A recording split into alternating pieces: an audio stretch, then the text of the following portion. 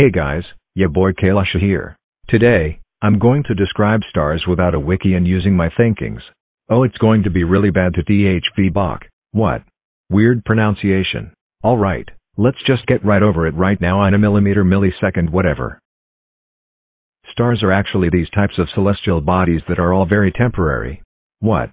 What? Yeah? I don't think I'm temporary. Their colors go from black, red, orange, yellow, white, blue, then finally blue-purple. They're like a Irish bomb if you accidentally or actually hit them with a very sharp thingy. I may know why, but I'm saying this for some reason. Also, learning how star types work is kinda hard, as I would say. Irish bomb? There are very many star OCs in the world.